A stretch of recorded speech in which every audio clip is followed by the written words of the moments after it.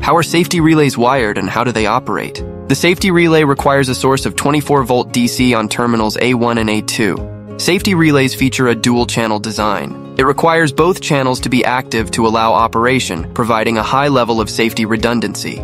Incorporating an emergency stop switch into the safety relay system is essential for immediate shutdown in critical situations. Dual redundancy is required for the e-stop push button, with terminals S21 and S22 being connected to the normally closed contacts of the e-stop. Many safety relays require a deliberate reset mechanism to reactivate the system after an emergency stop event. If CH1 and CH2 remain inactive after a reset, a normally open button is required to be connected to terminals S34 and S12. Each safety relay may have unique wiring configurations. The relay we are discussing here also requires shorting S52 and S11 to detect contact short circuits.